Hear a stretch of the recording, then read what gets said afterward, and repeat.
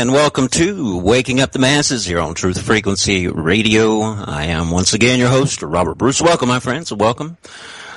Crazy things. Crazy things, and really just, if you want to call it, you could call it crazy, you could call it insane. But to look at it, more like scripted things that we constantly have to... There's that dog. Hey, sound effects in the back. My dog that has allergies. I'm sorry, guys. Okay. It should be over in a second. Welcome. Welcome, guys. Welcome to Waking Up the Masses. I am your host, Robert Bruce. And we live in, when I say crazy, and insane, it's the actions that people take every day and how they're manipulated by their emotions. See, that's our big problem, guys, is our emotions. We're led here, we're led there, by our nose, like an animal with a nose ring. Come here, man, we're going to make you do this. We need you to watch this. Watch this. Watch this. I know you haven't seen this in a while, but watch this. We need to get your emotions up. Humanity matters. Humanity matters. We're humans. It's our species. But yet, let's get the whole hand-wringing, emotional thing going by showing one little picture. You know, I truly, this is why I despise social media. You want to keep showing me a picture of a dead child? And if that's not bad enough, do you know how many dead people there were? And this has to do with the individuals that have been kicked out of Syria and other countries. But do you know how many dead individuals there were on that beach? But let's keep showing the toddler. Let's keep showing the toddler, because what does that do? That shapes the minds of man. It shapes the minds of man as if they needed shaping already. Hungarian police, they show pictures of individuals being removed from a train. Individuals with scripted photos. Some woman with her child and her husband are laying down on the tracks. Don't think I'm without compassion. But logic and common sense have to be used here. Logic and common sense have to be used here. So many people hold the Native Americans up in this country and say, "Oh, you know, look what we did to their lifestyle, so forth and so on." What do you think happened? Let's go back to the 1400s and the 15th century. 1400s, the Battle of Blood Mountain. About 50 miles away from here, man. 50, 60 miles. About 50. The Battle of Blood Mountain. The Cherokee up one side, the Creek up one side. Thousands. Probably pre-Civil War.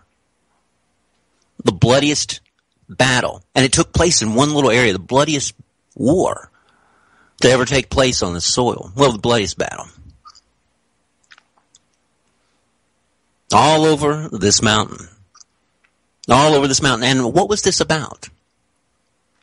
Do you think you could actually be a Choctaw, or Cree, or Shawnee and just go in and say, "Hey, Cherokee, we're coming in, man. Hey, we're coming in. We want to be part of one of those. We want to be part of the clans, man. We want to be part of one of those Anis. We're coming in." What do you think happened? What do you think happened? The Navajo and the Apache at each other's throat. All tribes around this country kicking butt. Long before European influence, kicking each other's butt. Why? The desire for land or protecting their land. The desire for land or protecting their land. But we're told, and, you know, using the whole individuals coming into the country from Mexico, we're told, well, you just need to have some compassion. Look at these people. Sometimes compassion can be one of the worst things that we can allow.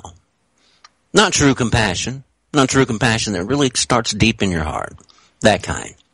But the compassion that is influenced, the ideas that are thrown at us.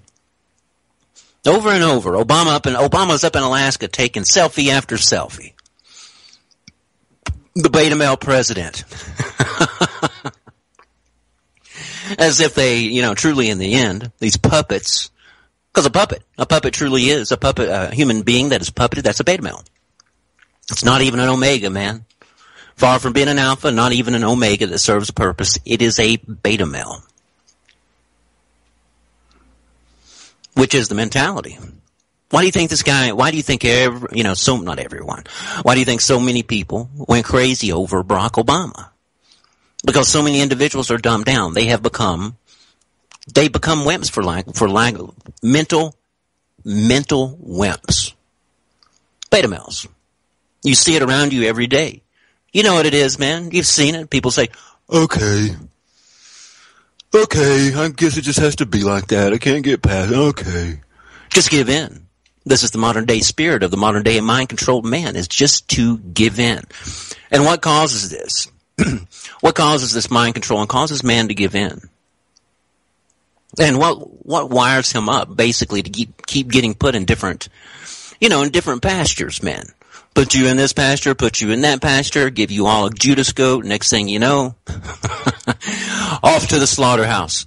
But it's the tyranny. But it's a beautiful tyranny, I guess you could say. Both sides want to bring in this beautiful tyranny on this idea of it'll be better for everyone.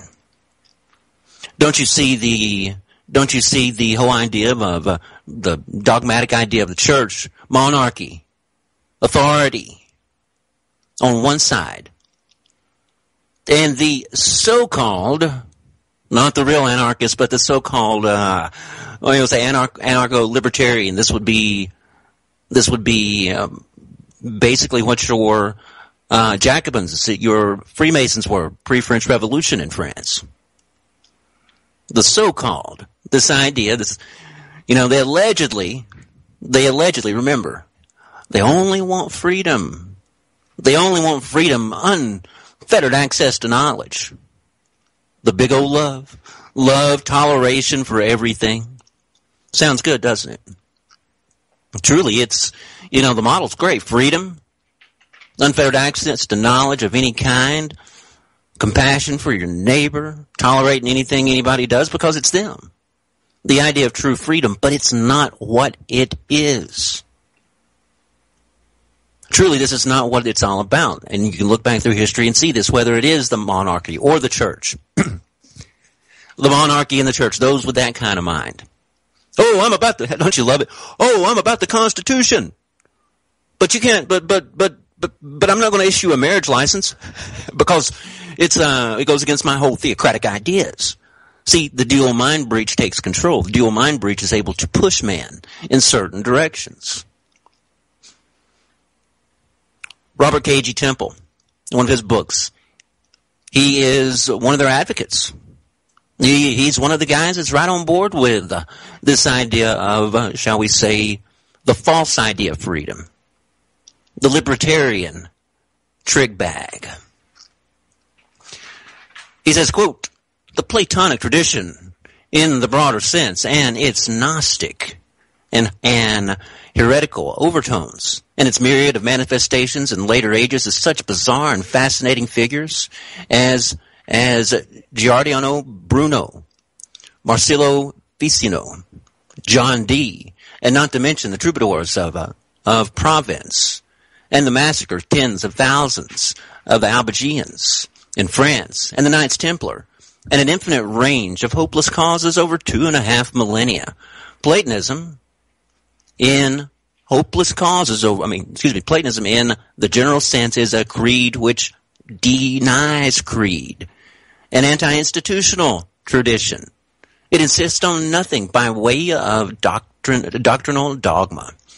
It is truly free. It has no pope. It terrifies those with weaker mentalities and which crave a shuttered belief system. They always try to destroy it, but succeed only in destroying individuals and individual movements within the larger tradition. This is the typical propaganda, my friends. This is the typical propaganda that's passed on down to us by the powers that be. They throw it out there, it's like the carrot on the stick. It's like the carrot on the stick. They throw it out there, but what truly is it? It's a manipulation. To Today on the show, in this next segment, the next segment coming up after the next break and for the rest of the show, we have Mr. Shane Radliff of Liberty Under Attack. True anarchist. Really, in my opinion, true anarchist. This guy believes in the what Mr. Robert K.G. Temple was saying out of one side of his mouth, but really thinking another. Truly believes in this, that there should be that there should be freedom, should be unfettered access to knowledge, love, and staying out of other people's damn business, man. But beware, there are always those out there that will throw this out there, but what do they want? They want another system of control that they can be either control or they can be enmeshed in, because they do not truly understand what freedom is. So what Robert K.G. Temple, what he was doing is this classic statement throughout time that many of these secret societies, the propaganda that they have thrown out there. But what is this deception? Look at who he's talking about that were martyred. The Albigensians, the Templars, all their little persona, man. All the other little persona that they throw out there. Say, oh, look what they've done so bad to these people. Do you not see the same mentality in this day and time? Someone does some crazy stuff, and something bad happens to them. They're like, oh my God, what happened to this person? It's like they were a jackball, man. They weren't truly using that unfettered access to knowledge, which gave them wisdom and common sense and reason to approach things. No, what they were doing is going along with the program. The same typical program that you see everyone else going along with, and that's the program of okay. That's what we call it here, man. It's an interesting program. They say, truly, most people in this country, hey, what political persuasion are you? They should say, okay.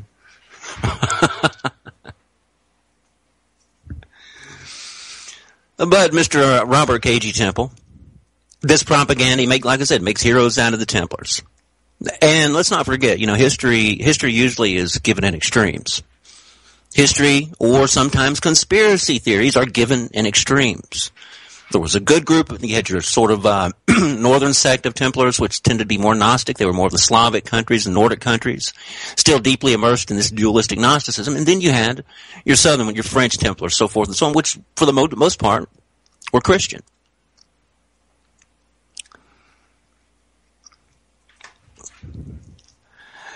Desmond Seward, writing in his book, talking about the Templars, Monks of War, he says, he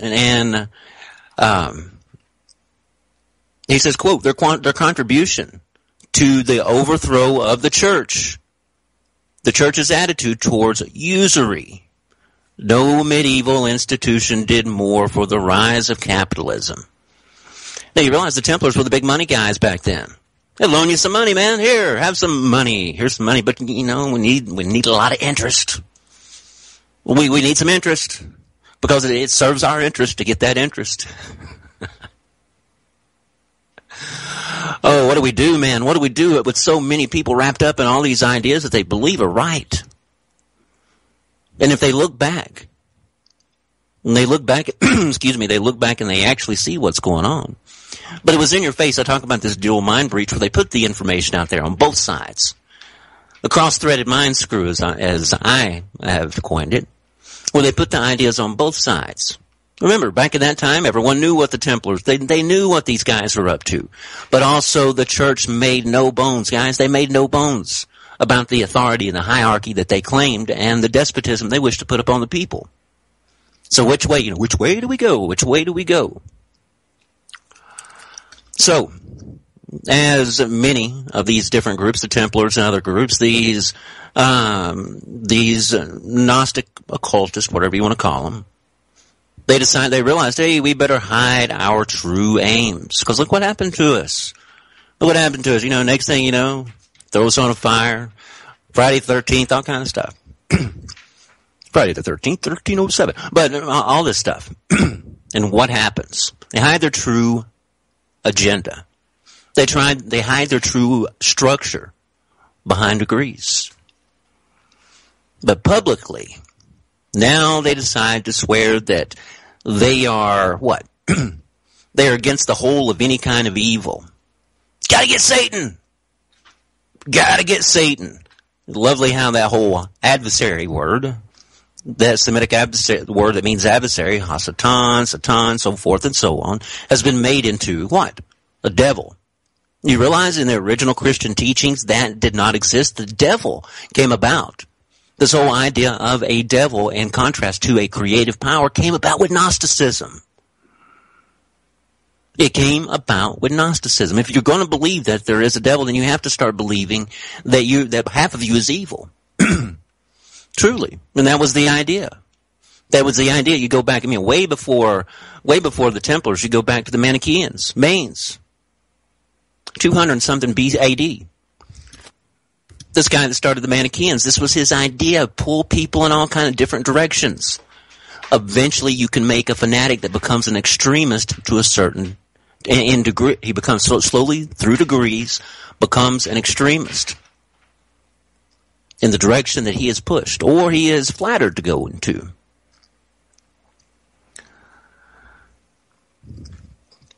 So what do they do? On the surface, what do they do? It's interesting, even with the Templars, how they did it.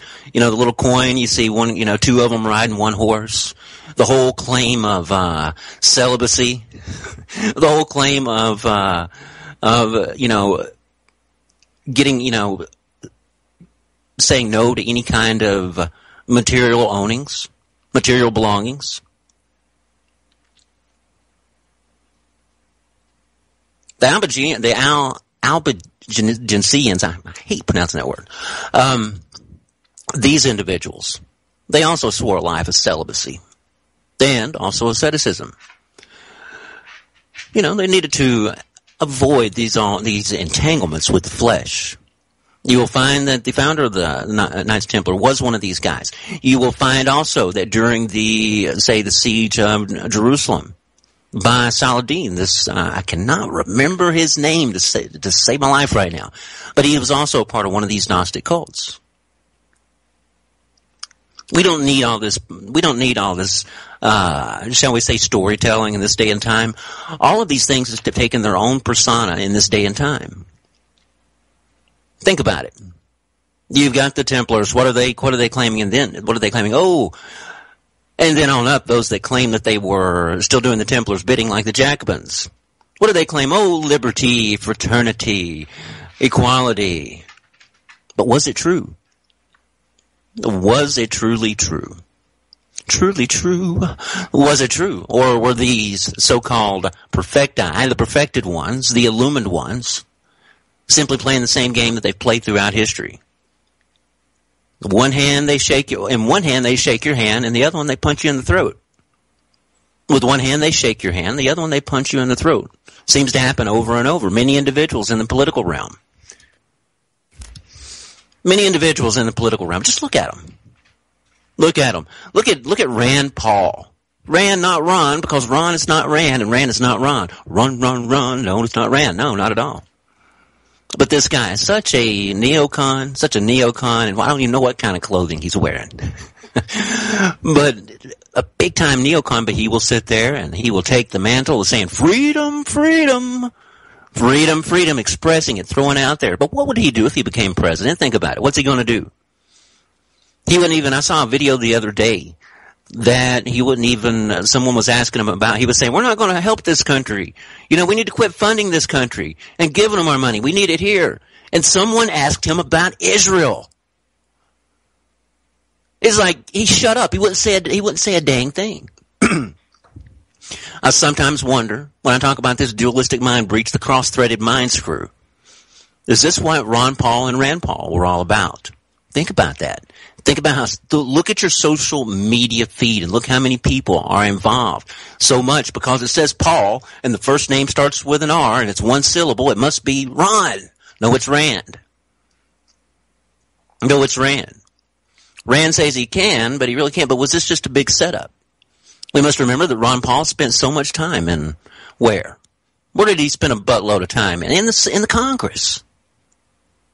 He was a career politician. People say, he was a doctor too. No, he was a career politician. But he threw out the ideas, didn't he? Liberty, fraternity, not the exact ones he said, but liberty, fraternity, equality. Now you get the sun. Now you get the sun, man. Same thing. Same as, hey, you remember the talking heads? Same as it ever was, right? Same as it ever was. But if you think about, if you go back and you look at some of these old writings from the days of the Albigensians and the Templars, when they considered themselves the perfecti, who did they say they would not reveal their secrets to? The imperfecti, the imperfect ones. So since the priest class, whatever the priest class may be, it might be an economic class in this day and time. Since they are perfect, man, since they are the ones that are perfect, now what are they? Think about it. With your politicians now, these guys back then, what are they? They are above the so-called law. But who puts the bar out? We put the bar out. We put that bar of where, what you can do, this, that, and the other thing. It's one reason I wanted to have Mr. Radcliffe on today. Very intelligent young man.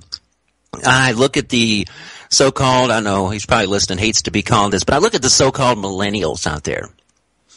My gosh, we have a bunch of brain-dead people. But Mr. Radcliffe, as well, you can, I'll give you his website, libertyunderattack.com. libertyunderattack.com. He has a broadcast every Sunday. With his co-host, Matt Kestner. Very intelligent man. He has truly grasped the idea of what freedom is. So I wanted to bring him on here today. I've had him on here before. I'm sure you've heard him. Should be an excellent rest of the show. But who set up this model? You gotta wonder, man, who set up this model? If you listened to yesterday's show or the day before, I talked about our modern day secret societies the template is based on the assassins. But where did they get their ideas from? These go back to the old Persian Gnostics.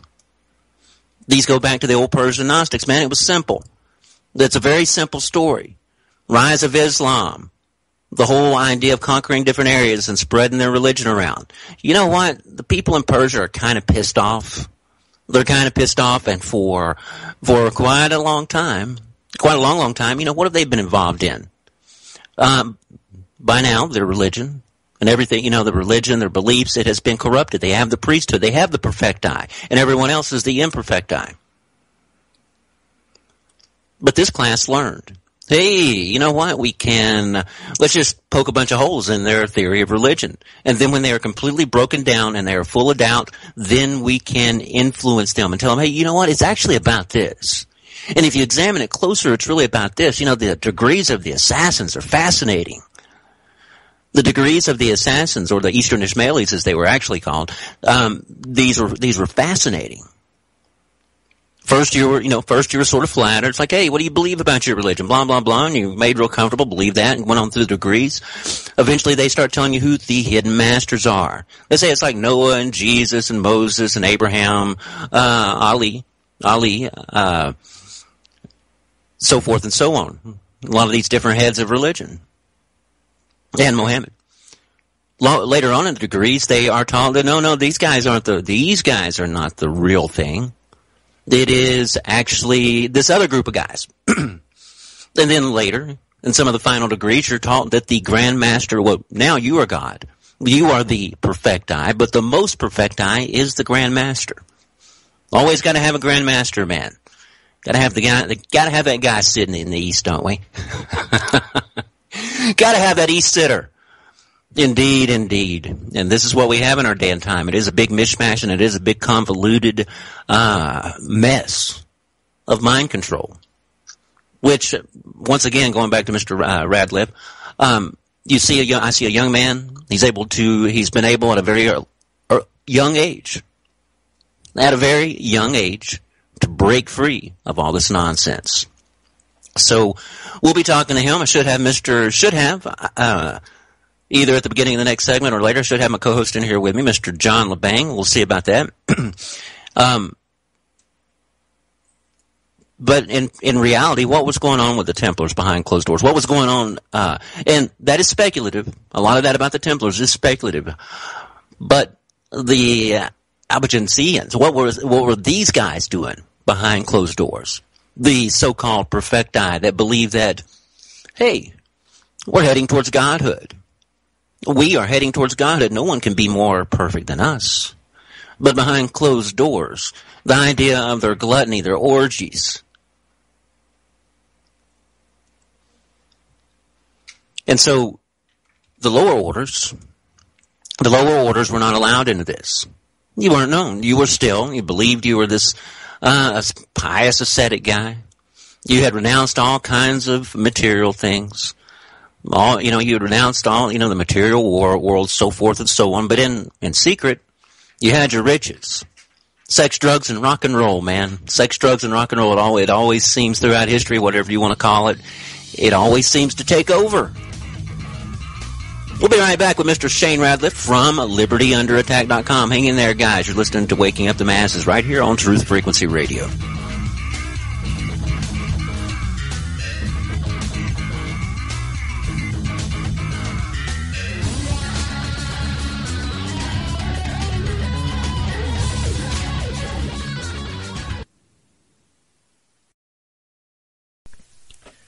Turns out negative facts added to senators' Wikipedia biographies are deleted much quicker than positive ones. The study done by two political scientists, one at the University of California, the other at Yale University, monitored the Wikipedia pages of U.S. senators. The researchers added facts to the pages and tracked whether they were removed.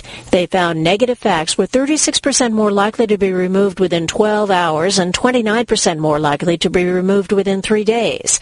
The study concluded there was strong evidence of what it called an editorial bias toward positivity. Correspondent Linda Kenyon on Capitol Hill. South Carolina prosecutor says she will seek the death penalty for a white man charged with killing 9 black churchgoers. Prosecutors filed court papers today saying they would pursue the death penalty in the case of 21-year-old Dylan Roof. More details at srnnews.com.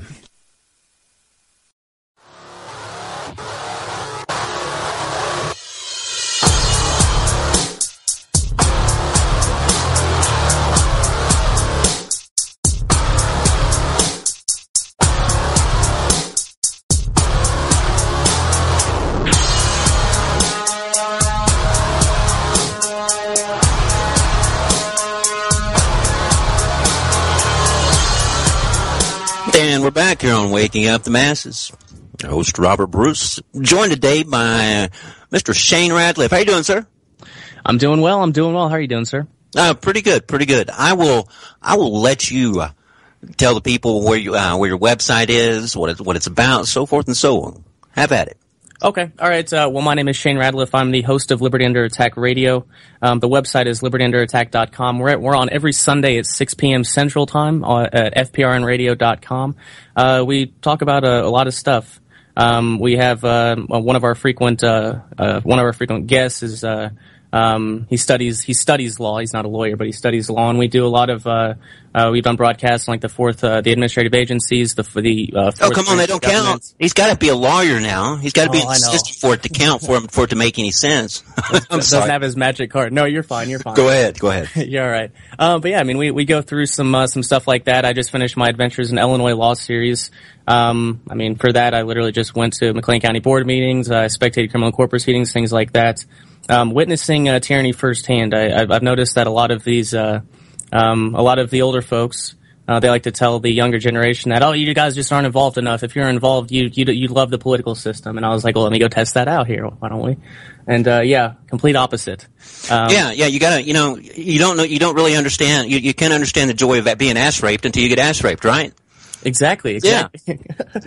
Exactly. So yeah, we talk a lot about that sort of thing. Law, Illinois law. Also, I guess within the past 6 months or so, we've kind of branched into anarchism, kind of as you explained in the first segment there. For the past couple of months, I've just been interviewing people, Maybe not a couple of months, but at least for a month, it kind of feels like a lot longer than that. But trying to get a lot of different perspectives on anarchism, because I mean everyone's got a little bit of a different interpretation of it, because it's not, I guess, centralized like the GOP or liberals or anything like that. It's just kind of wherever one's path takes them, so to speak. And we will, and I'm sure you'll agree, you'll see a lot of people that will throw the word out there. And, so many interpretations of it, but a lot of people will throw the word out there, but then they're ready to go vote for Rand Paul.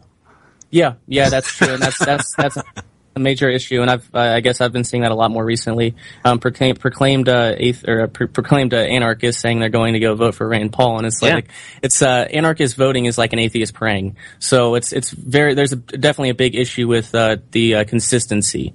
There isn't much. And you have, I've been watching some of your videos, guys. You have your YouTube linked up on your website, right?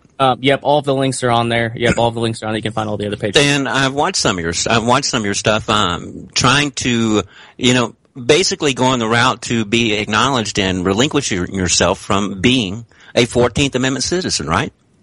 To some extent, yeah. I mean, there's a couple different versions of, I guess there's a couple different, viewpoints of anarchism. There's people that just don't see that the state exists. And then there's the ones that do, but they would rather it be gone. So I guess it's more so, not even, I would say even goes further than that. It's just for me personally, I don't recognize the state. It's just a group of men that have claimed their right to rule and to abuse its citizenry. So I just don't even recognize it in general.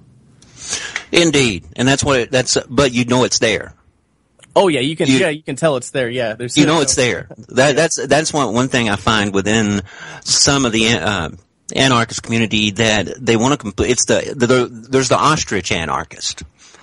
They want to stick their head in the sand. Of course, we know if we're human beings that our head in the sand is actually, we're on our knees. And what happens when we get on our knees? So bad things happen. Bad things happen. It's either over the barrel or something else, man. You turn into a Lewinsky or something like that. It all turns bad. It all turns bad. But yeah, I noticed this. There's a lot that say, well, I just don't acknowledge it. Well, that's like someone coming to my house with a ball bat and they're ready to knock the door in and brain me. But I say, I don't acknowledge that people want to do that kind of stuff to me, because, it's just not part of my paradigm. So therefore, and I find this within the conspiracy community a lot also. A lot of people won't acknowledge things. Excuse me. They get stuck in their own little templates, their own little paradigms. And next thing you know, they're wondering, oh, what happened?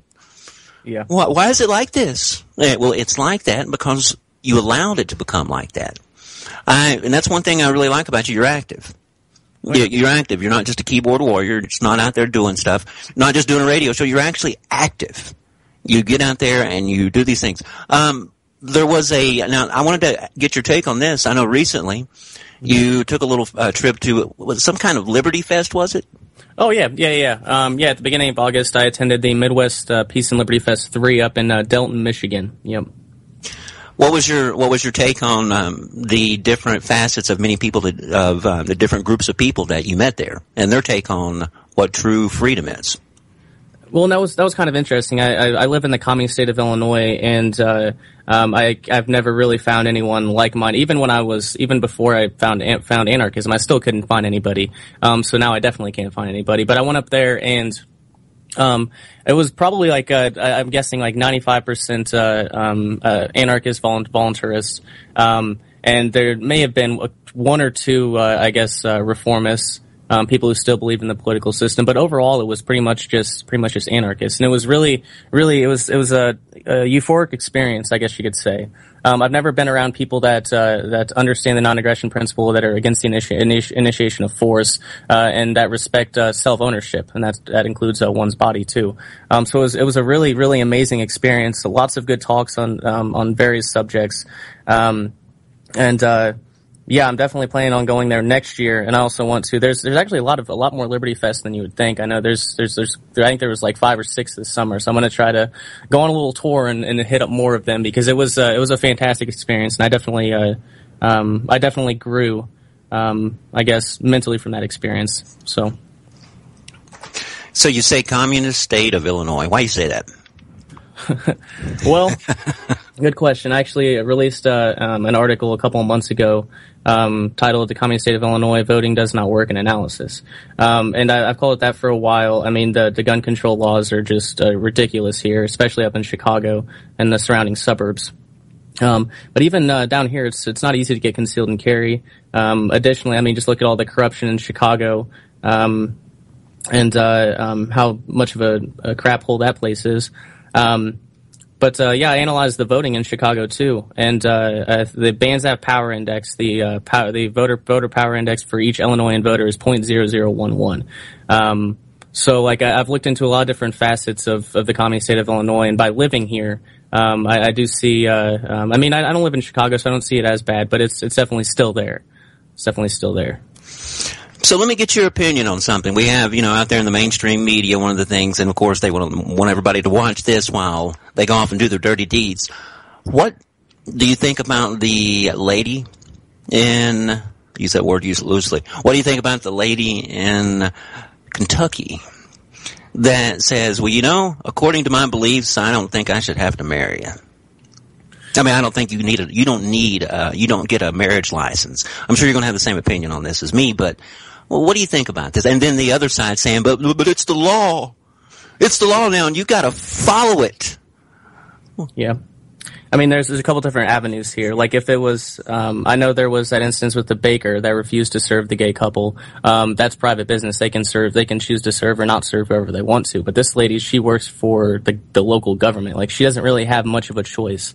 I was talking about this with one of my colleagues a couple nights ago, and if she really wanted to if she really did want to stand up for her religion, she should have quit her job. Because she's going to go through the whole ringer of the injustice system. I mean, obviously she has the right to her political beliefs or her religious beliefs, excuse me. But she works for the government. She doesn't have a choice. She doesn't have a choice of whether to enforce that or not to enforce it. She just has to do it. Well, I think it's the typical, what I call, the typical neocon thing that we see in this day and time where, they'll scream Constitution, Constitution, Constitution until it has to do with their theocratic ideas. And then even though they scream Constitution, actually behind that, the word that's sort of concealed that they don't understand is theocracy, theocracy, theocracy. Mm-hmm. And the insane thing to me about the whole process is a license. A license. People cry out for a license. Oh, you can't have one like I do. Oh, no, I want one like you have. No, you can't have you can't have permission like I do. No, please give me permission. Yeah, and I screamed bloody murder about that on my show right after that happened. And it's like, so I see all of these mindless people on Facebook just, they switch their image, their profile picture to the rainbow and all of that weird stuff. Uh-huh. And, for me, it's just like, okay, so now gays have the right to ask for permission from the state to get married. I don't see that as much of a win. I don't know about you. No, you become a slave like everybody else now. You become a slave like everyone else now. The whole baking thing, that really gets me. I'm just like, let's see. What would I do as a person that really wants to make money and, believes in a free market? What would you do? I would go as a straight person. I think I might go set up, if I was a baker, I'd go set up a bakery in a gay community. It's like, hey, yeah. I've been married and divorced 2 times. I've gone through the whole slave system twice. And I remember my baker on both weddings, for the wedding cake was, he was quite animated, shall we say. But he was gay. Never seemed to have a problem there with anything. This is, it's all about exchanging goods, and you're exactly right. As a private business, you have a right. I believe that gay baker that I used when I got married. I believe that he should have the right to say, I really don't feel like baking a cake for a straight person. Really, I don't want to bake a cake for a straight person. This is the way I live, and I believe it's the way you should live, and I don't really want to do that. So nobody really examines these things. And I believe really, truly in the whole big mishmash of things that what we're looking at is a certain sort of dualistic mind control. if we keep people slung back and forth, just going back to the whole neocon idea, where they want to proclaim Constitution, Constitution, Constitution, which most of them have never read it, they just read the Bill of Rights. True. Yeah, they don't read the part that tells us everything the government gets to do. The 20-something powers delegated to Congress right before it gives them the power to legislate in all cases whatsoever. Yeah, right. And the whole idea of they get to tell you what they want, and a lot of people don't realize. A lot of people think that Bill of Rights came about because of the British. Oh no, it's anti-federalists. No. It came about because of something called Shays' Rebellion. Mm-hmm. Came about of one man in particular by the name of Samuel Adams, that everybody, he was one of the founding fathers. He thought that the individuals in the Shays' Rebellion, guys, you can look it up, Shays' Rebellion, he thought that they should be hung. He thought that they should be hung. That's what he thought. A lot of these guys, Washington, Hamilton, they immediately wanted a big federal government. Oh yeah. That's why they scrapped the Articles of Confederation. And it takes me back to what I talk about here on the show. Generational mind control. You've been under a king. You've been under a certain slight form of despotism for so many. Your father and your maybe not his grandfather, but what were these men expected to do? You had some free thinkers. Guys, did anybody know that Jefferson wasn't involved in the Constitution? You know that, don't you? Yeah. Jefferson wrote the Declaration of Independence. Aside from that whole slave owning thing, I like Jefferson. I liked his ideas. Have you ever read? I posted it on social media the other day. You might have seen it. Patrick Henry, during the Constitution ratifying convention in Virginia in 1788, it was in June or July. Do you know that he said? He said, this is screwed up. I'm just giving you my version of what he said. This is screwed up. You've set it up where your president can be a king, and the Senate is going to have little or no power, and the power they do have, they'll probably sell it off for their own good. This guy was prophetic in what he was saying at that convention. And there were a lot of individuals that backed him. But, as things go, everybody decides to say, okay. Many of them decided to ratify it and vote for it. I think there was probably a certain kind of emotional fervor that was going on at this time. Yeah, we kicked their butt. We got them out of here. And the next thing we end up in a certain form of despotism that was allowed to slide. Nobody saw it, but it slowly reared its evil head, and it used the basis of that Constitution to elaborate itself. Yeah, the anti-federalists screamed bloody murder about that too. They just fought a war for their independence from that tyranny, and they saw exactly that Constitution was setting up that exact same tyranny that they just lost family members for. I'm looking here at an article where it says the safest place to escape the New World Order. I'm not even going to look at the article. I just see it on one of the feeds here I have on one of my pages on my website. It's the safest place to escape the New World Order. I bring that up because I'm not going to talk about physically, mentally. The ideas that you bring about, a lot of the ideas I espouse here on the show, this is the safest place. As far as mentally, it's the safest place to escape it and you're not going to escape it. That's the thing, guys. You're not going to escape it. When you have such a despotism that's been around for millennia, it's kind of hard to get past it. You really got to squash it. Yeah. You got to squash it. I'm not a violent. I don't believe in violence, but you just kind of look back and say, well, these guys do. The ones on the other side, they do believe in violence. The two opposing groups now in the sheeple electoral process, the sheeple political process, they believe in violence against each other. I'm sure you've seen it over and over. You see a person on the right. They sit there and say, "Oh, these awful liberals, blah blah blah blah blah, la la la," and then the one on the other side, they'll say the same thing, over and over and over again. So, and then there's Bernie Sanders. Oh yeah, openly avowed socialist. Got to get that third party in there. Even though he's running as a Democrat, you get got to get the third party in there. Feel the burn. Come on, man, feel the burn. Feel the burn. Don't you love that? All the stupid little sayings that start they just need 3 words. Hope and change, feel the burn, 3 syllables, Donald Trump, something like that. It's amazing. People really in this country that are dumbed down are very, very much dumbed down, and they are raising children that will raise children in the same template and paradigm. Yep. And And I have a major issue with the Bernie. I canceled my voter registration, so I have no reason to care about politics. But I do kind of. I mean, you can't really avoid it on Facebook, on fascist books. So I kind of see some of it. But I mean, these Bernie Sanders these Bernie Sanders advocates, they don't even have to look back at history. I mean, look at Venezuela, look at Greece. Like they don't even have to like pick up a history book. They just have to they just have to go to a website that'll show them what's going on in Greece and Venezuela, and they'll be like, wow, this thing's bad. We should. Right. It's the falling apart. It's the falling apart process. And then you can even go back farther. You can go back to the Bolshevik Revolution, which a lot of individuals that engaged in that had no idea what was going to be on the other side. A lot of them had the same sort of beliefs, say that you might find a lot of right-wing people do this these days. But next thing you know, they're stuck. They're stuck in that system. Yeah, it doesn't work. Excuse me. It never works. You can look through history and see where communism and socialism are practiced. There's the initial stage. I was talking to a friend of mine. I said, there's the initial stage of trinkets. There's the trinket stage, the trinket and fun stage, utopia. But then, and it's not for everyone now, but then things start to run out. So those with more trinkets have to start putting in their trinkets so others can get trinkets. Next thing you know, the trinkets run out and your natural resources run out.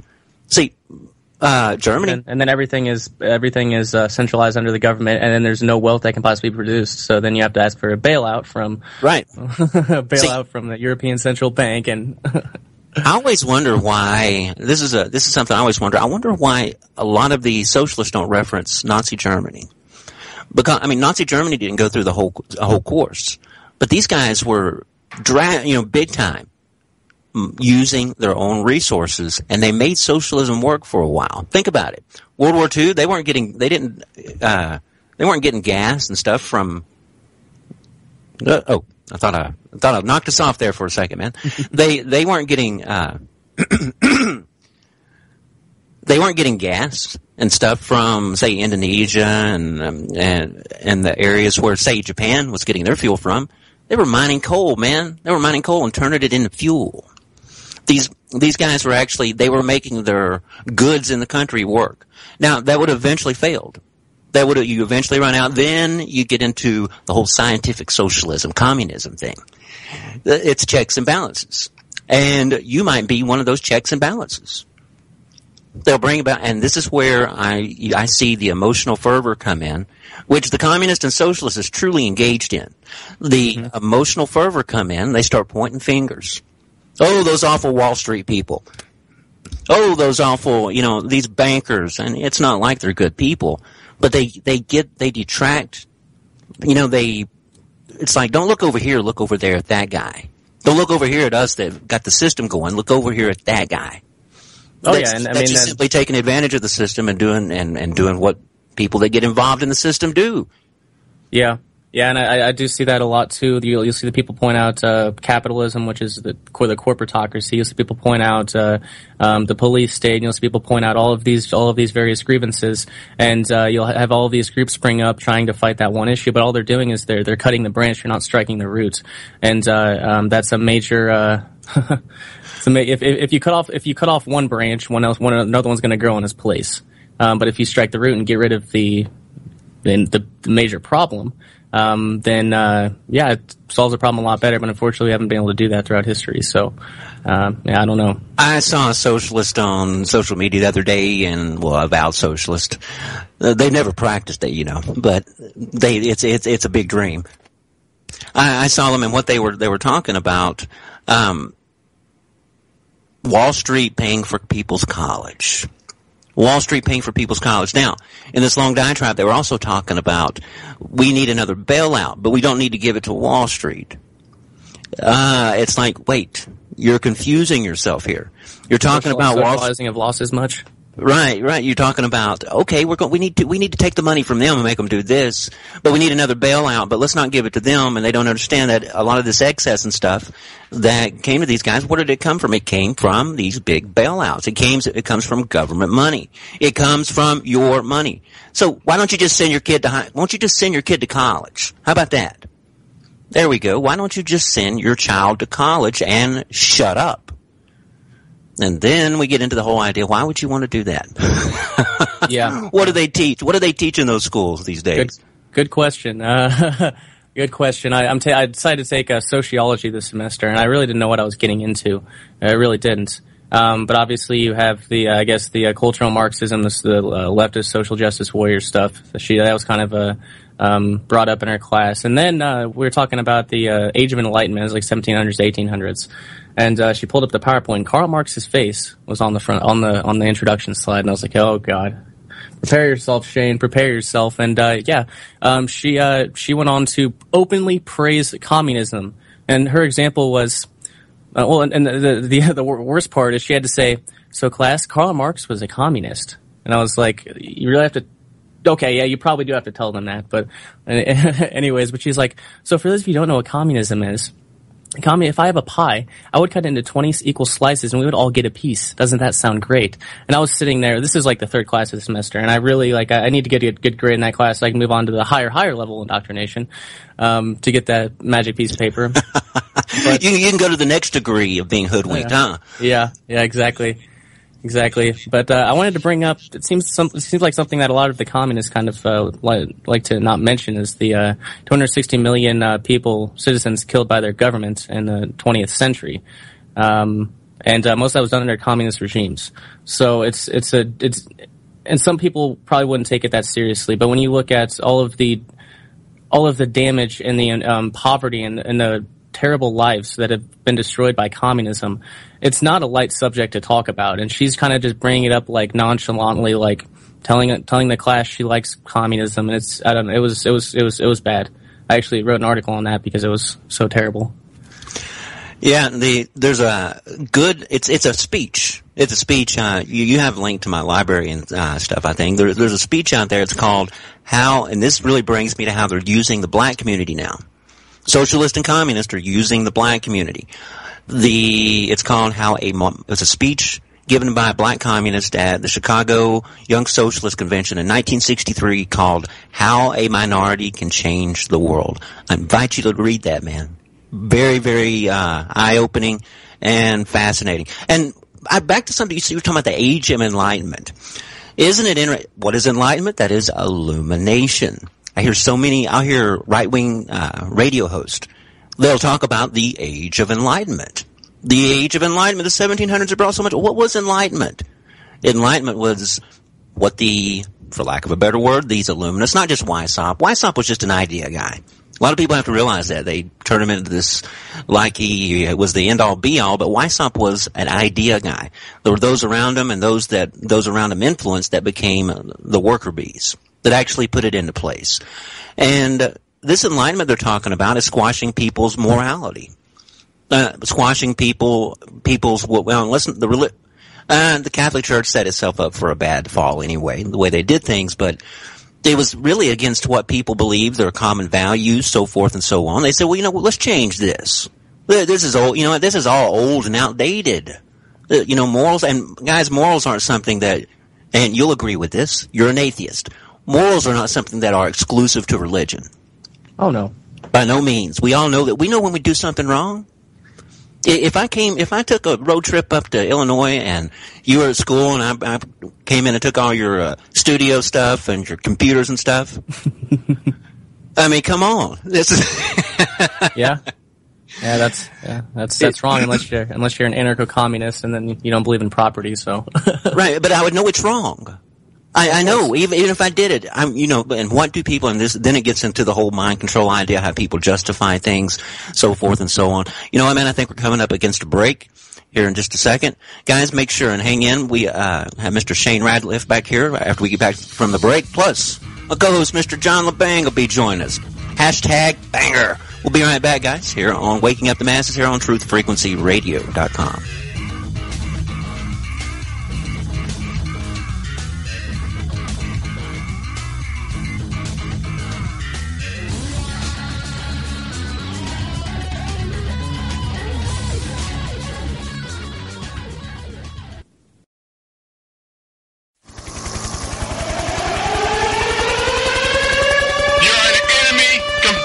United States of the New Globe. I will now read you your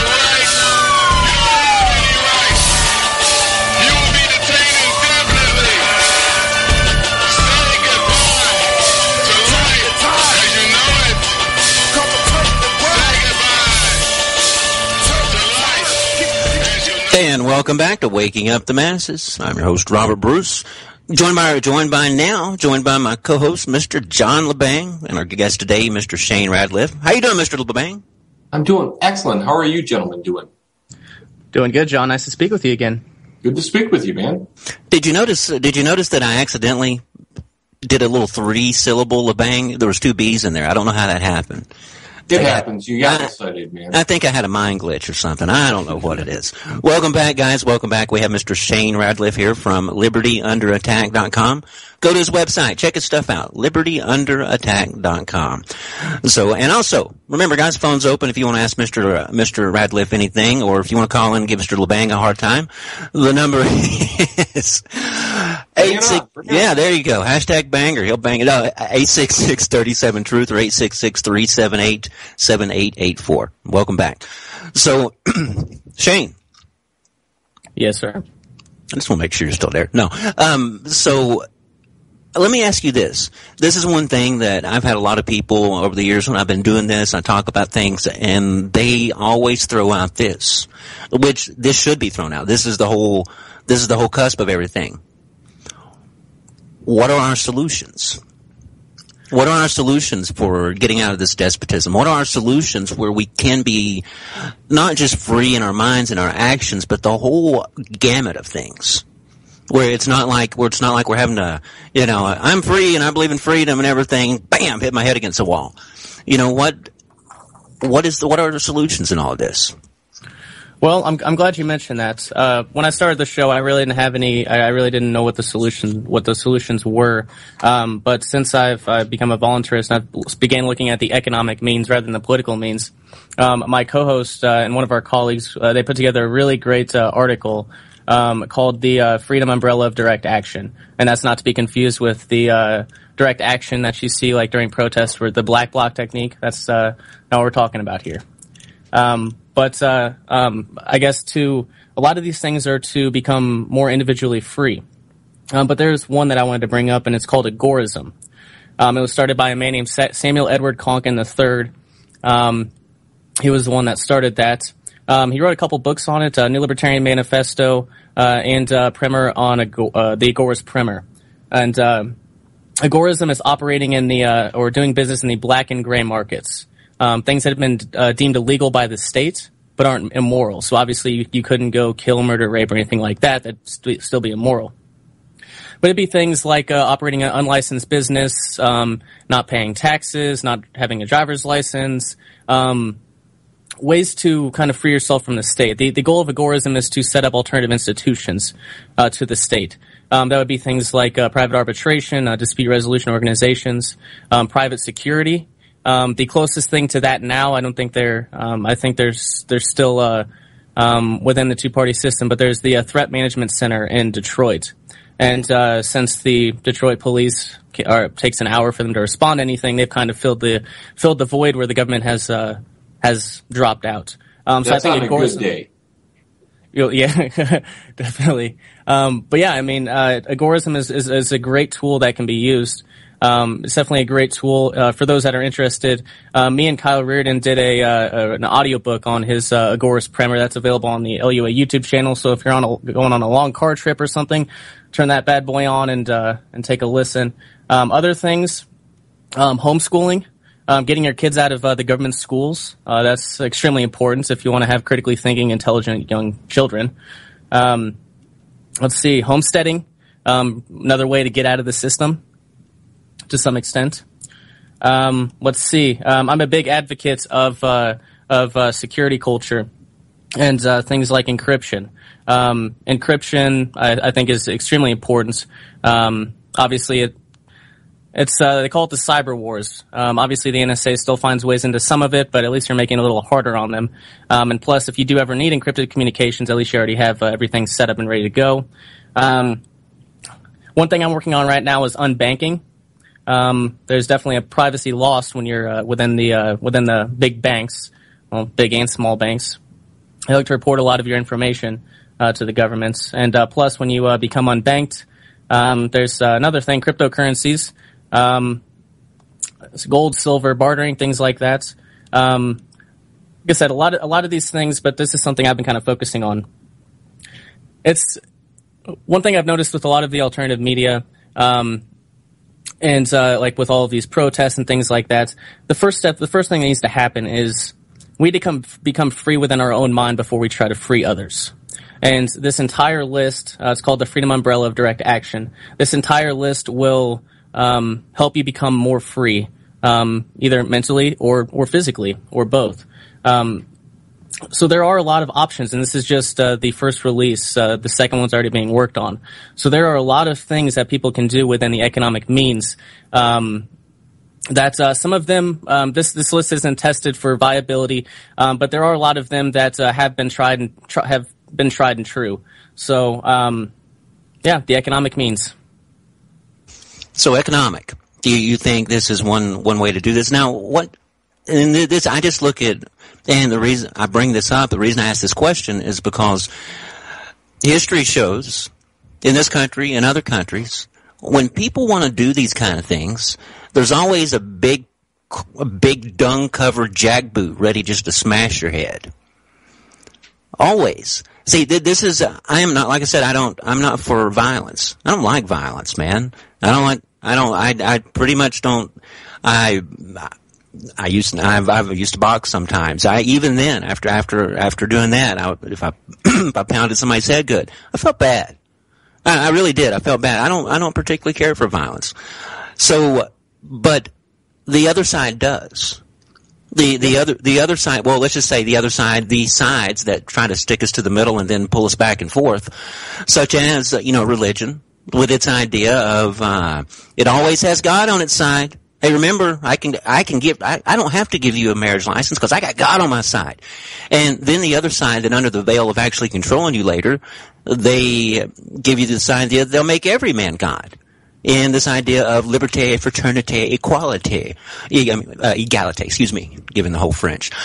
With their, this whole group mind thought being a sheep. It's this group mind thought, I can be this whole collective God, group mind thought being a sheep. Now, with this process, both of these groups, history shows, are very willing to kick our butt. Both of these groups have no problem.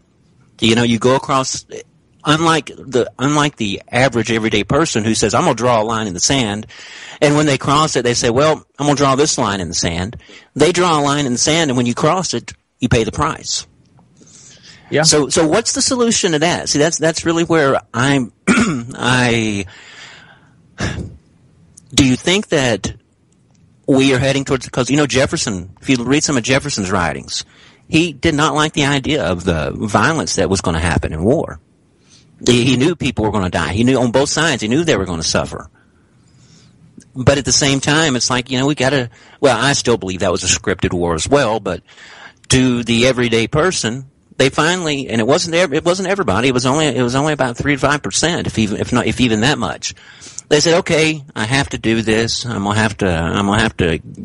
don't want to, but instead of their jackboot being on my head, I'm going to have to stick mine up their backside. Yeah, and I definitely know what you mean, and that's one of the major issues with statism. Like, even for someone just not paying their taxes, like, you can be looked down on. Like, if you resist being stolen from, some people get really, really mad about that. There's definitely that issue. And obviously, with agorism is the art of being stealthy. You don't want to you obviously try not to get caught. It involves a lot of risk analysis. But yeah, that's definitely. I think violence is inevitable. Unfortunately, I don't want it. I'm hoping.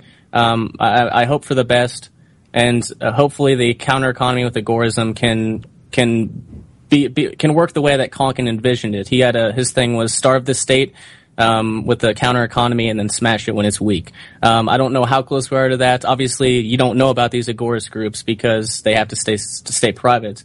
But I know one of our guests, Derek Brose, has he does a lot of agorism and trying to get people out of the system, and that'd be like the corporate jobs and things like that. But yeah, I mean, I'm not sure if there's a way to avoid the violence. These are just methods to help make you more individually free, and then also, like with agorism, you can help free others at that point too. the best outcome is that, like I said, starve the state and then smash it. The worst outcome, which would probably happen anyways, even if people weren't trying some of these solutions, it's going to get bad, especially if they build that wall down at the southern border. But it's easier with the Federal Reserve note for everybody. They can just trade this little note and get everything. The average person is not going to buy into a system like that, which they're just not, because it's too hard of a system. Don't you agree? Yeah, it's definitely not. It's definitely not easy, and it does take some education and reading. So yeah, you're definitely right about that. But a lot of these things, I mean, freedom takes work, and I think you're exactly right, John. I think most people won't be willing to do the work. But that's why. I was going to say that's why socialism is so appealing to a lot of people, because it's less work. They think, anyways. Money for nothing and chicks for free, John. That's a great tune. Shane, you probably never heard that one, have you? I might have. I'm not sure. Doesn't. I was conversating with him on Skype today, man, and I felt old, John. I asked him if he ever watched any of the old Star Treks, because I was going to show him my Trouble with Truthers picture. And he said no. I was like, my shoulders hunched and my back hurt for a second. But never seen an episode of Star Trek. You should don't kick me off the show. But no, you should watch it, because that gives you a lot of mystery school stuff in there. It's really incredible if you pay attention. Oh, and how they promote socialism. Mm-hmm. How they promote socialism, and it's going to be this wonderful thing. We have no money. We have no need for things anymore. We grew out of that. It's like you always have a need for things. You're always going to have now a want for excess. That might be a little bit different if you take it to an unhealthy point, but you're always going to have a need for things, and you're always going to need something to barter to get those things. This is why we are not blobs that sit in one place and don't do anything and just soak up some kind of unknown energy. Because that's really, if you want to look at it, that's what the socialists and the communists believe. They can just do some work, and otherwise they just soak it all up. Shane, I don't know if you ever have known this. Do you know where, the earned income credit that our financial socialist puppet up there named George Bush, the little boy Bush. The earned income credit. It's very interesting to look that, what the socialist calls the business owner? His money he makes, you know what they call it? What? Unearned income. Unearned income. I was looking at that the other day, and I was like, and that's in that speech that I told you about how a minority can change the world. Okay, yeah. Yeah. Unearned income. I was like, oh my gosh. Here it is. Look, unearned income. So if it's earned income, what is that? You get some extra money, man. Here, have it. And who's paying that? Who is paying that? I watched my grandfather. My grandfather was a college professor. And I watched him. He was an English lit professor. And I watched him bust his butt. I watched him bust his butt for years. And I watched the taxes he had to pay. I knew about these things because I would hear him, and I would hear my grandmother fussing about it, that they had to pay this many taxes. Okay. So in this process, look, okay, we're going to tax the rich and give to the poor. Tax the rich and give to the so-called poor. Now, is it really poor? Are you really poor? I mean, you have a single mother, she works, and sometimes they're not even single, they just decided not to get married, or even a family. Father doesn't make that much. The mother sits at home and only works maybe a couple months a year so that she can add her name to that whole tax return, and they get like 3 kids, $8,000.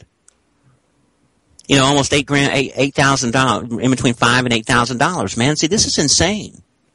Yeah, but we do it for the corporations too. Indeed. It's the same thing. They get more. It's all socialization of losses, which is kind of funny. You look at, it's kind of a weird system that's set up here. You've got like the socialist leaning, the Democrats and the progressives, and you have like the fascist leaning GOP. But then you have a lot of the more mainline GOP and conservative folks that are for the bailouts, which is socializing the losses. So there's this weird overlap that's kind of ingrained within the system. So I'm not really even sure. You could call it pretty much anything, and it'd be accurate. Oh, they all want the government to be their daddy. Right? It's just different levels of socialism. That's all it is. Even the fascists have their own version of socialism. Oh yeah, definitely do. There's certainly overlap. So what's the constant here? The constant here is someone at the top that's making decisions. Someone at the top is making decisions. I got Deathstorm coming in, so if I'm gone, I'm sorry. You got a what? Deathstorm is coming in. Dust storm? Death storm. Oh, I thought you said dust storm. I thought you lived in Detroit. What's going on up there? What's going on in Detroit? Did I miss something when I was up there? Oh my. So, guys, make sure, go to, in case you've just tuned in, we have Mr. Shane Radliff of LibertyUnderAttack.com. Make sure and frequent his website. Go check out his stuff.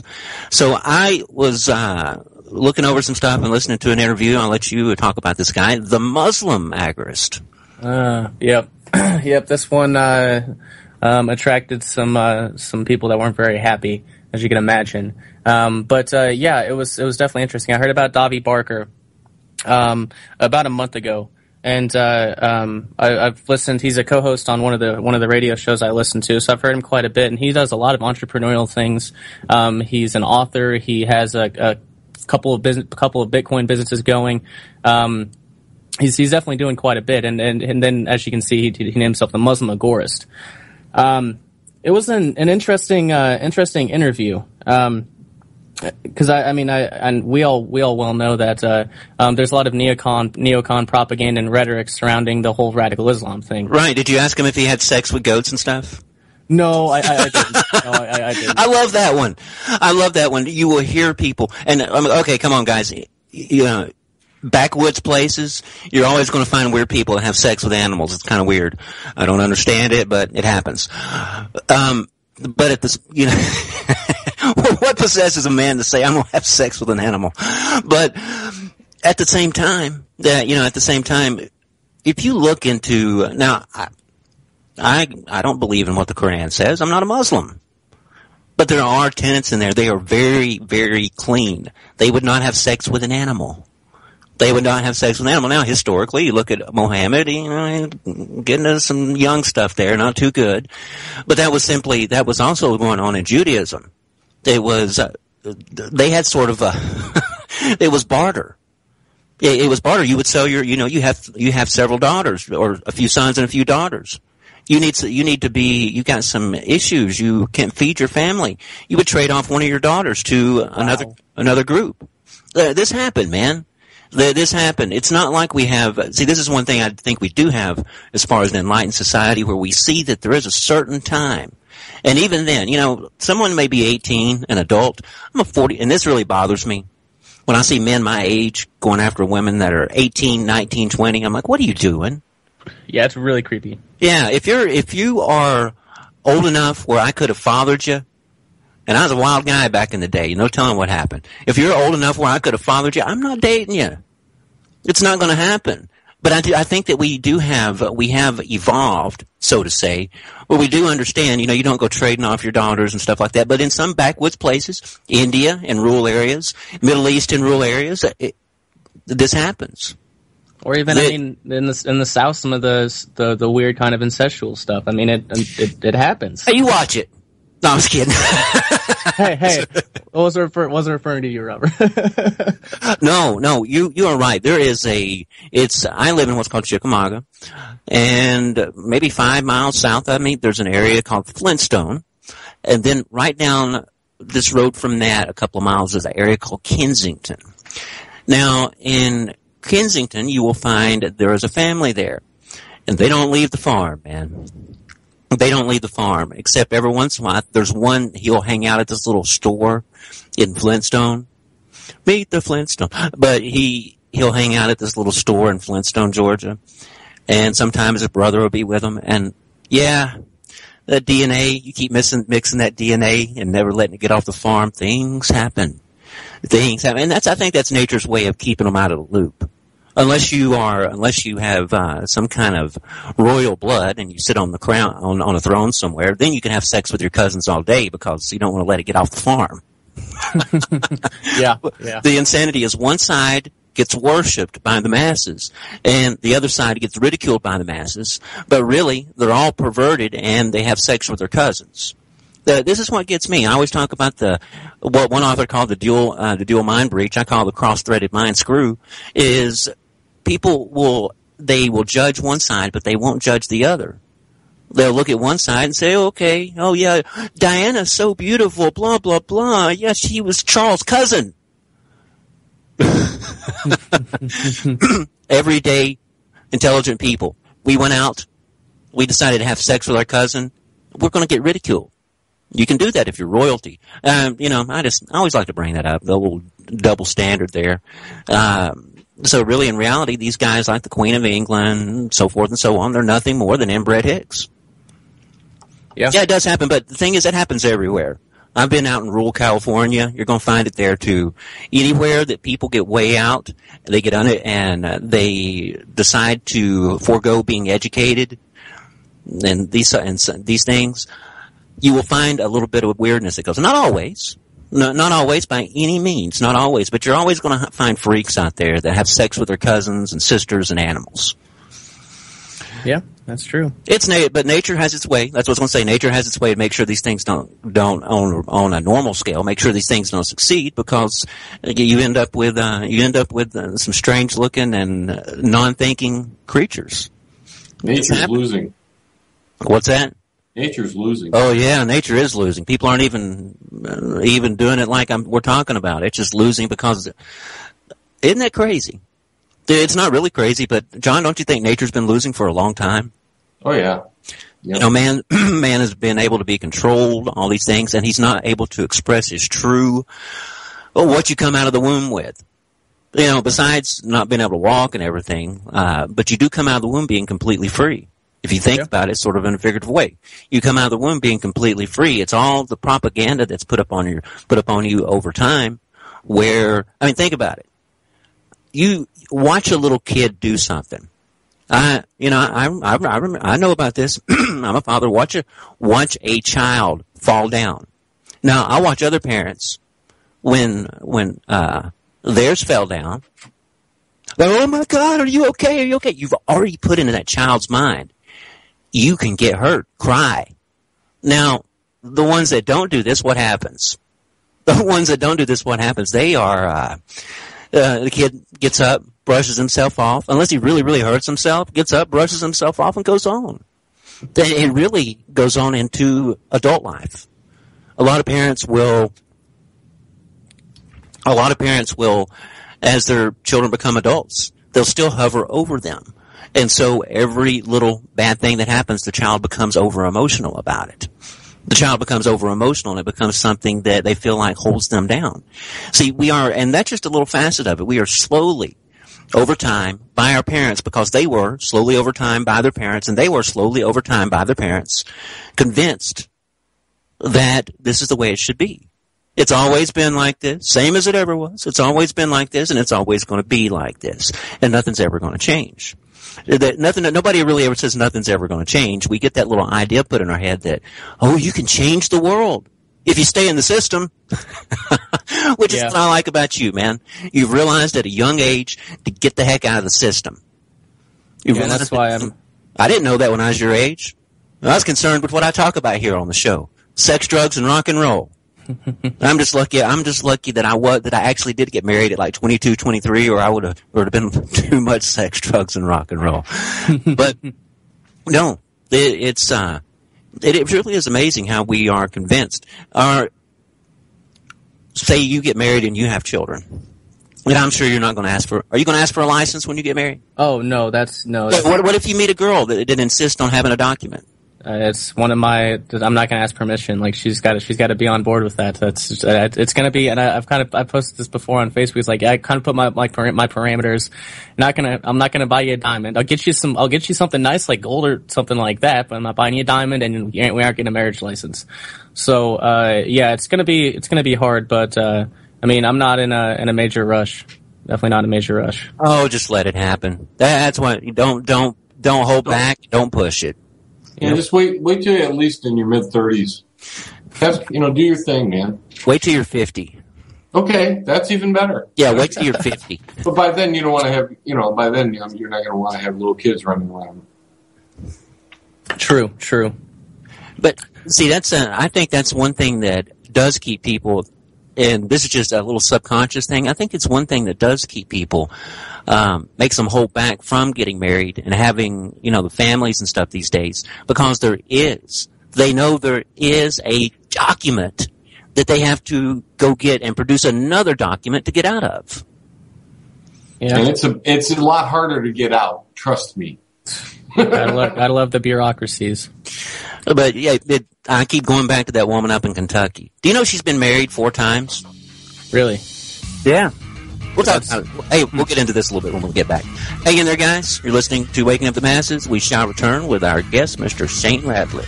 Hang in there.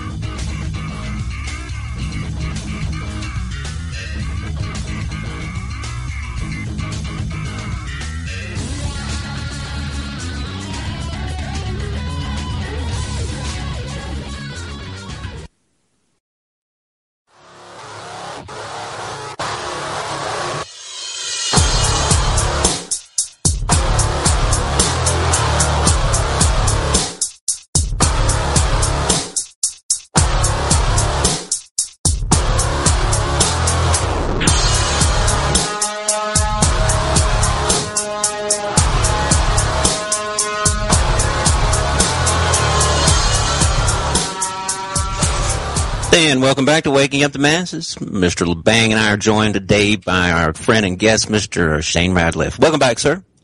Thanks for having me. Appreciate it. John LeBang's running for president. Yeah, I've seen on Fascist Book. Now you can vote for him. Just go write it in somewhere. Well, I actually can't vote. I can't. It's my voter registration, so if I wanted to, I couldn't. You became a free person. Now I was talking about, this is one thing that really gets me. This lady in Kentucky, and this is, I'm going to tell you, a lot, and this might, if people are listening from the South and they fall in this category, it's going to make them mad, but that's what, I tend to make a lot of people mad. I could read an email I got yesterday, but I won't. I'm a misogynist and racist from what the email said, but. Oh, God. Yes. There's more misandry than misogyny in this country than it's just insane, but, this woman's been married 4 times. The 3rd husband, she got pregnant with twins by the 4th husband while she was still married to the 3rd husband. I don't hate, and I don't knock anybody. I've been married twice, man. I'm not gonna knock it. Okay? No problem. You can get married as many times as you want, and so forth and so on. It's all, do what you want to do. But this is the typical, I see so much of this. It's like, really, some of these, not all, and not the majority, but some of these women I see in the South, it's like they can be, worse than Semiramis, okay? But come about in their 40s and 50s, suddenly they find Jesus.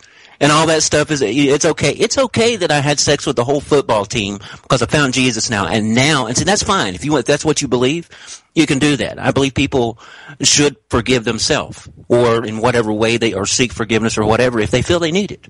That's fine. But the thing is, it's like it cancels it out now. And now they can point the finger at you. They can say, you know what? I don't agree with this because, and then we'll get into the absurdity next. I don't agree with this because I have these morals and I don't think you should be able to play in the same game that I do. Even though my game used to be a whole lot more ramped up than your game ever was. I don't believe you can play this game, but really the absurdity in all this, one group, the whole theocracy on one side saying, it's terrible. You shouldn't be able to do this. It goes against what we believe in. And then the other side saying, give us a license. Give us permission. Oh, please, King, give us permission so we can be married. And this goes for straight people and gay people. What's wrong with you? Quit bowing down to kings. Quit bowing down to people. Quit, hey, you want to get married? You're gay? Go get married. Go get married. Go get married by somebody to marry you. You want to be straight? Go get married. Go back, get married by someone to marry you, but quit asking for permission. The whole idea of a driver's license, but look at the enforcement. See, that's the thing. We get into I guess it almost becomes like it becomes La La Land. It becomes sort of fiction, because anytime there's an opposition that I'm talking about, one, you're ridiculed and you're told that, well, it don't work like that. People that'll scream freedom, freedom, freedom all day, suddenly they'll tell you it doesn't work like that. You have to be part of the state. Robert, it's fine to stand up for your principles. However, this lady is doing it at her job, which the rules state at her job that she has to follow these rules.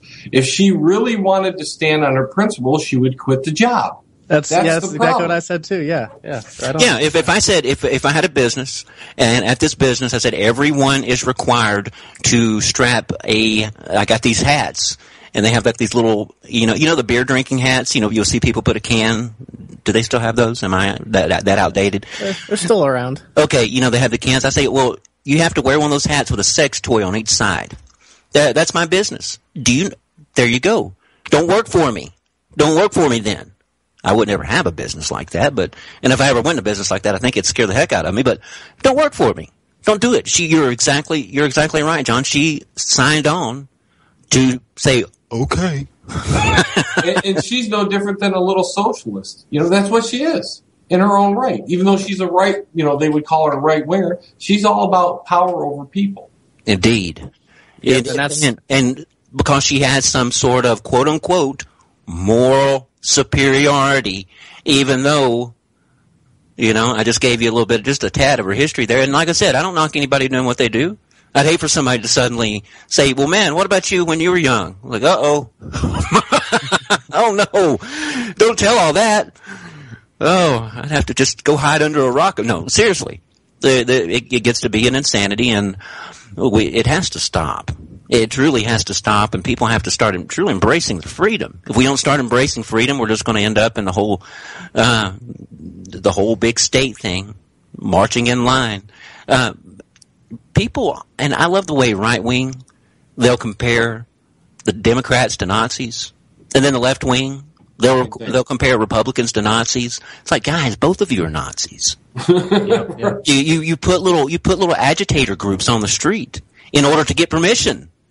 You put little agitator groups on the street, whether it be the whole immigration thing, whether it be gay marriage. You put agitators on the street in order to get permission. What about, is there freedom in that? I mean, to the logical mind, people can argue it all they want to with their emotions. To the logical mind, is there any freedom in that? No, there's not. No, and that's one thing that really drew me to libertarianism. And when I say libertarianism, I'm talking small L, not the Libertarian Party, but with the twin axioms. With libertarianism, it's you may or you may not. With any one of these authoritarian stripes or flavors, whether it be the neocons, whether it be the progressives, GOP, whoever it may be, it's you can or you cannot. Well, freedom, I think, and liberty and freedom. Freedom is a good example. Freedom is me holding you and I standing in front of each other, and we're holding our arms straight out. Liberty is when I move close enough that suddenly my hands are in your area. They're crossing where your arms are standing out. You have to give me liberty to do that. That's where liberty starts to take place, because I will give you liberty. Okay, come on in, man. Let's talk. Let's shake hands. So forth and so on. Freedom has to do with your own self. Your body. This is why you will hear me. What do I believe about abortion? I believe it's murder. I believe abortion's murder. I believe the stuff they do today is terrible. But you know what? That's somebody else's body. Yep. You were talking about the ownership of your body. The ownership of your body, and a lot of people wouldn't like my thoughts on that. I also have this belief that DNA's ownership. So the father owns something there too. Oh, we can't talk. Fathers don't get any rights, do they? Nope, and that's just contract enforcement when it comes to that sort of thing. Or at least with divorce. Fathers don't get any rights because the government wants to be Big Daddy.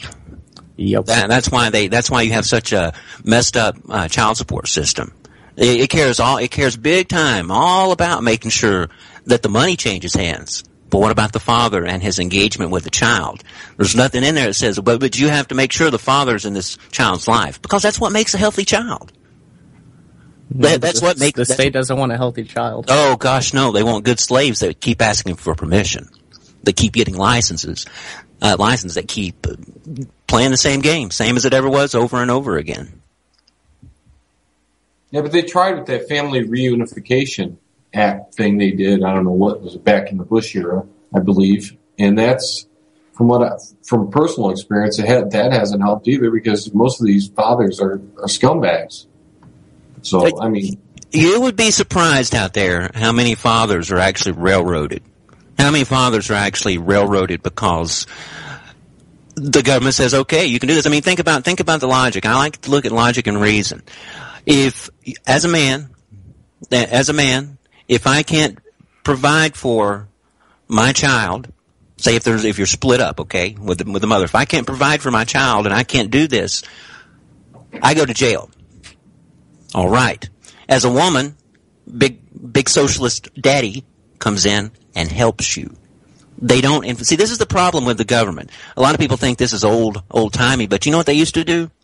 The community, they would take care of the mother, and they would find a man that did not mind raising someone else's child to marry her.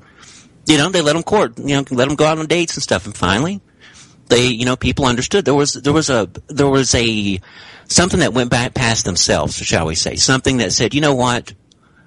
I have to make this other human being be complete. Yeah. That's true compassion. That's that compassion that isn't influenced by TV or media. That's that compassion that comes from the heart for our own species. And this is lost, man. See, this is the problem with the government. They're getting involved. These things are lost. And that's one thing I believe that you talk about anarcho-libertarianism and stuff. That's one thing I think it embraces, and you would see the family come back. A lot of people think that, and isn't it funny how the Christian right co-ops the family ideas? We're all about the family. It's also interesting if you go look at fascist countries, they also embrace the idea of family. Or while making sure they control the family and all the ideas that the family goes through, they also embrace the family. Then they'll send their child to government schools for 8 hours a day, and then in the summer they'll send them to daycare all day while they're working, and family aspect isn't really there at all when you think about it. And then what do the children do now when they get home? They get on the computer, they get on social media. There's no interaction. Yep. I know you've heard it, man. I know you've heard it, the whole talk Bill Cooper gets about people talking. How media, starting with the radio, I know you've heard it too, Mr. LeBang, how the media started with radio, but still people would actually talk and they would do things, even though they had the radio. And then, as Cooper said, and then came TV. And it's all going downhill or something like that. And then we have the internet. Man, if he could see, if he could see what the internet's become in this day and time, my Lord. And so I'm sure he had a clue. I mean, he was in the military. He probably had some, and from what is top secret classification, he probably saw some things like that. So Shane, and I say this jokingly, and you and Mr. LeBang will both get this. So you don't feel any way threatened by coming on my show, myself being a Masonic disinfo agent. No, and the last 2 weeks is kind of funny. So, that one show we had the first time I had you on the show, the only time live, we got called Freemasons. And then, actually last week, last week or the week before was the same couple of people that came in there and trolled. I am now I'm a Muslim, I guess. Yes, you're a Muslim. I'm a Muslim atheist. You're a Muslim atheist Masonic disinfo agent. So, and then she looked at I have a voluntarist poster behind me, and it's like it's like the V for Vendetta black and yellow thing. I'm sure you've seen it, but she it's not the same. It's not like a pyramid. It's like an upside down pyramid, I guess you could say. And she's like, "Oh, you've got an Illuminati symbol behind you. You must be an Illuminati." I was like, and this lady she's like diehard in the patriot community, like Constitution, flags, like all of that. Like she's not even involved with that, but that somehow we struck such an emotion within her that I don't know, but I definitely know what you're talking about. It happens. Which and this all flows into a point of conversation here. I remember when I first met you, you were big into Bill Cooper, very big into Bill Cooper and everything. But like myself, you evolved into your own thing. You evolved into your own thing. I have met some people that they think that, since I got into Cooper, I'm a Cooperite. And, or this or that, the other thing. It's insane that you'll see people that are big time Cooper supporters. They'll slam Alex Jones and back and forth on the same thing. But at the same time, they become fanatics for their own side. And this is why, and I'm not naming names or people, but this is why when I was referencing these individuals that were giving us a little hate, and also Mr. LeBang knows about this because it's the same guy. Mr. Hiram Abiff? Yeah, the same. Yeah, Mr. Hiram Abiff. This has harassed me also. See, this is the problem. Everybody gets into. I believe that even with Bill Cooper's work from the people, because sometimes you can make your own sort of mind control. It all has to be about what this person said. How many people know that Bill Cooper, for most of his broadcast, was reading? Not many, do they? Yeah. I figured so.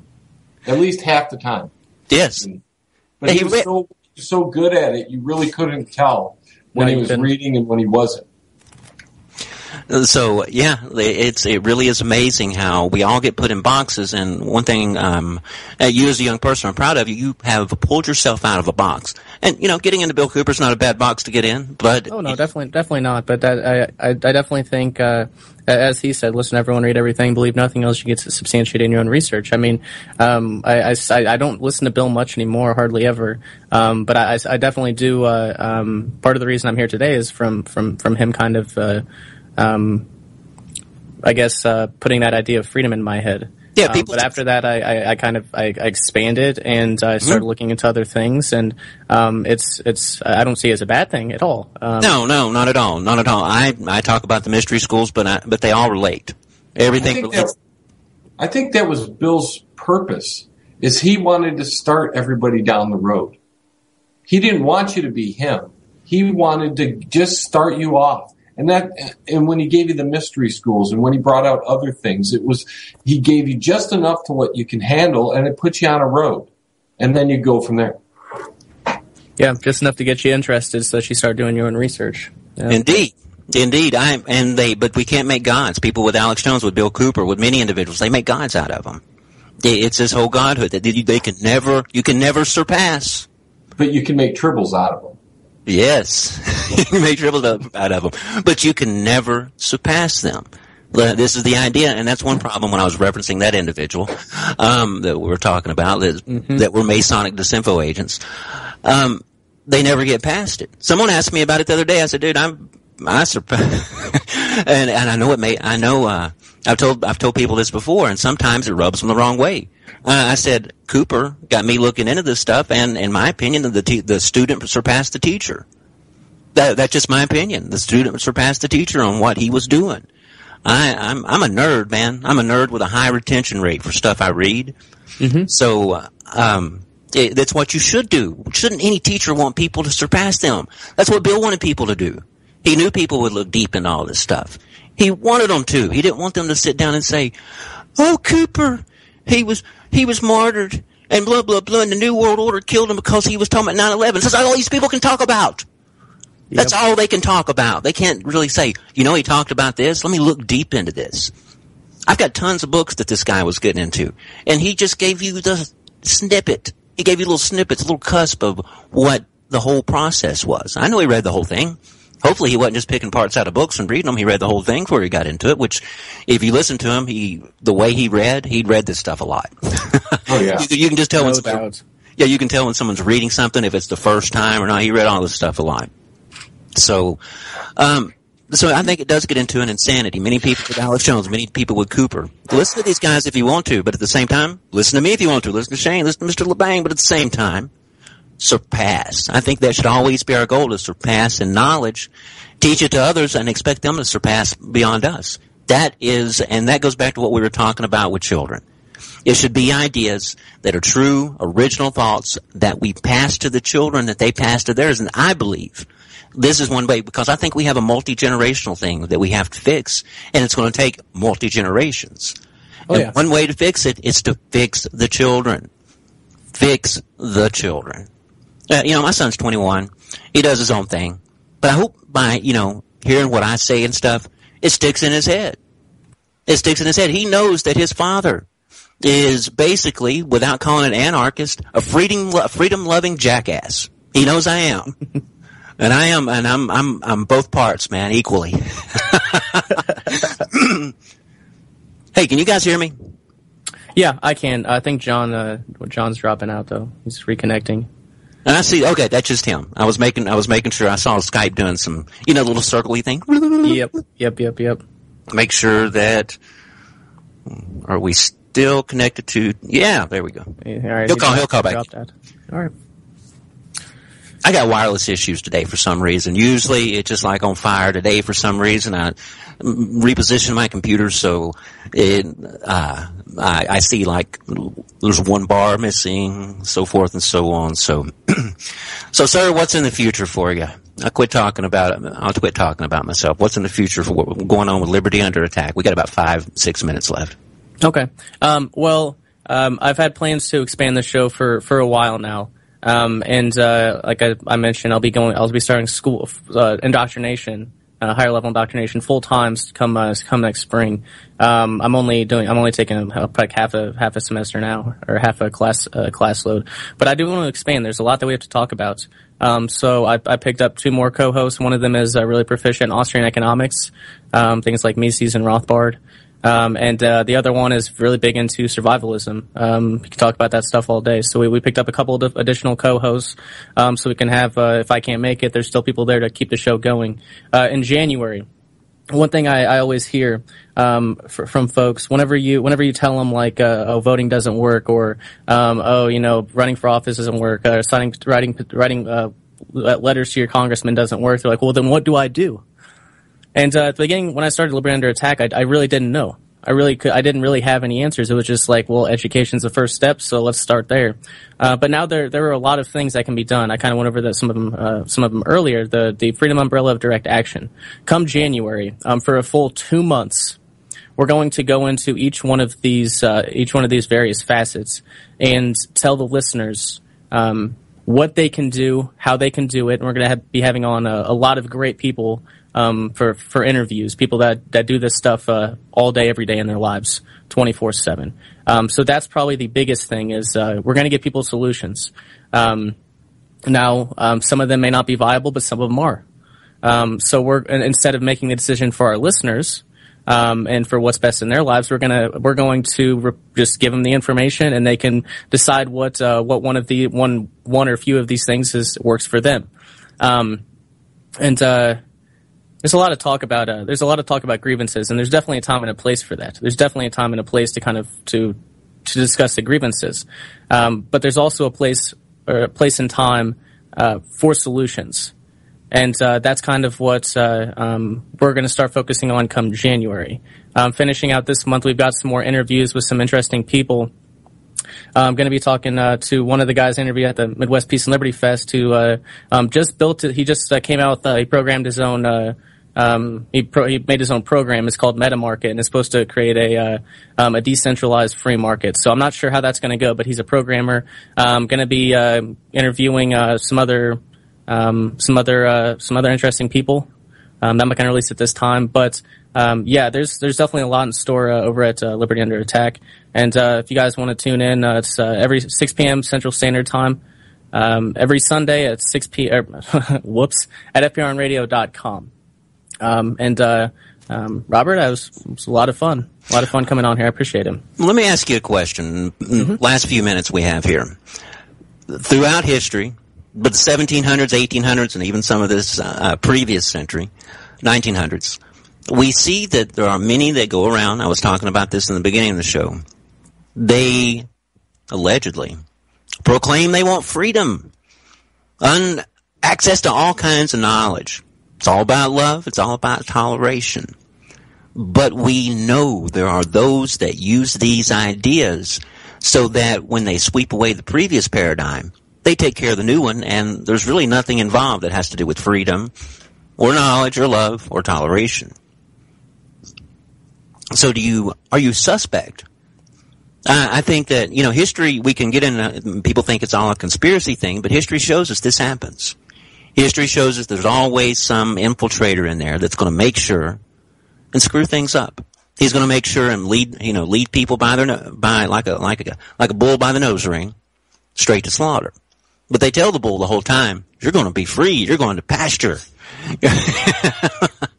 Yeah. But you're going to wide open fields, strawberry fields forever. You're going to be, it's all going to be, happy and joy.